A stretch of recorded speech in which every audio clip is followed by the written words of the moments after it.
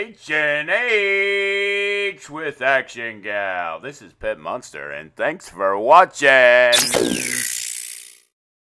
Thank you, ActionGal and the History and Headlines team. Now, this is coming from ReadyPlumbingWichita.com, and I thank you for it. This is the history of toilet paper. In America, toilet paper is one of those things we tend to take for granted, unless it's not there. But have you ever wondered what people did before it was invented? And how long has it been in use? The answers might surprise you. Before toilet paper, people mainly used whatever was free and readily available for personal hygiene. Unfortunately, many of the options were quite painful. Wood shavings, hay, rocks, corn cobs, and even frayed anchor cables. Ancient Romans used a sponge on a stick that sat in a bucket of salt water and was shared by everyone. Yeah! Leaves, rags, moss were some of the less painful and probably more sanitary options. Wealthy people used wool, lace, and other fabrics. The idea of toilet paper actually dates back to medieval China, when a Chinese emperor used a 2-foot by 3-foot sheet of paper. Paper has been used for bathroom duty for thousands of years.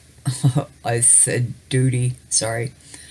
Paper has been used for bathroom duty for thousands of years. Since then, in the late 15th century, paper became readily available, so newspaper was commonly used as toilet paper. I remember my mother joking about the Sears and Roebuck catalog. Oh, and here it is in the article. In more modern times, Americans used the Sears and Roebuck catalog and the Old Farmer's Almanac. In fact, photos of the almanac from the 1800s and early 1900s show the book was made with a hole in the corner so that it could hang in the outhouse. Now, the mass-produced toilet paper, the first commercially packaged toilet paper, was made in 1857 by Joseph Gaiety. Leave it alone, Sooty. Leave it alone. The paper was wet with aloe and had his name printed on every sheet.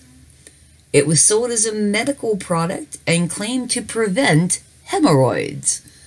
The product wasn't very successful because most people had a hard time paying the equivalent of $12 for 500 sheets. Today, that is cheap by comparison. The mass production of toilet paper continued. However, the perforated rolls, like what we're used to today, were patented in 1871 by Zeth Wheeler.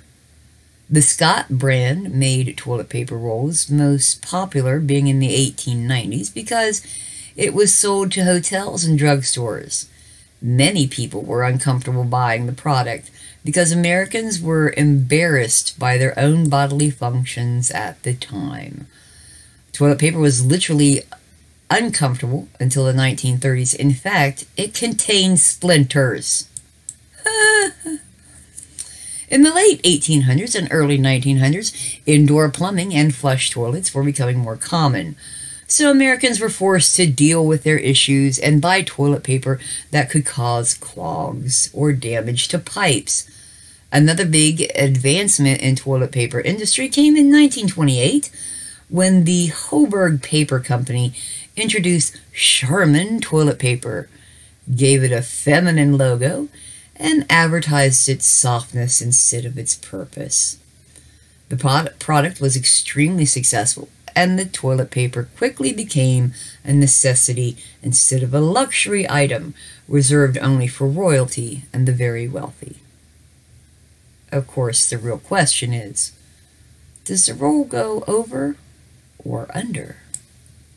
Okay, and thanks again to Reedy Plumbing Wichita for this great article. I thank you so much. My preciouses. This is Monster Chick, and you're watching History and Headlines with ActionGal.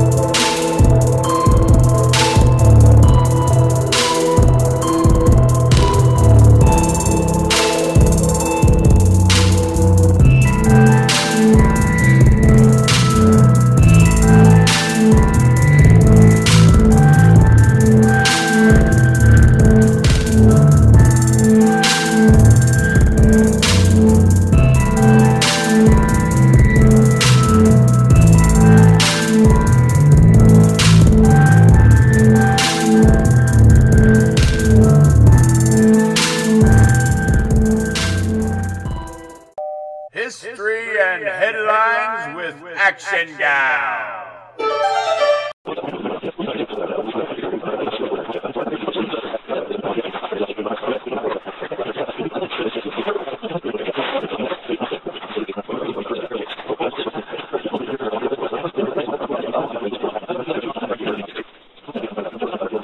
It's got eggs in it, so I'll give it a thumbs up. What the hey?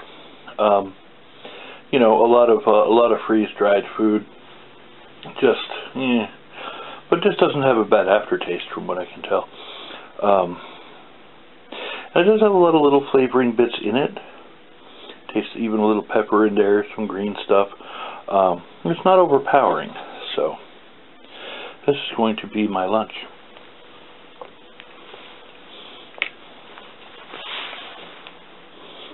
I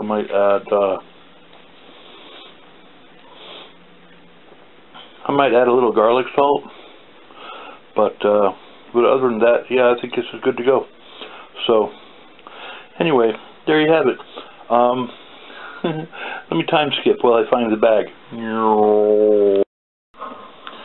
Alright, the reason why I didn't do the hand thing over is because if my hand is up here, it'll focus on that, and then when I move it, the plate will be blurry. It's not expensive equipment. Okay. Bandito Scramble is the name of this, from Alpine Air Foods, in case you're wondering. And, okay, it's good. It passes the fat redneck test. And I'm going to add a little garlic salt and eat this. So, anyway, thanks for watching. If you have questions, comments, misgivings, salutations, wisdom to share, or whatever, you know, let me know in the comment section. If you like this video, leave a like. If you do not like this video, please leave a dislike. Thank you for watching nonetheless, and I'm out.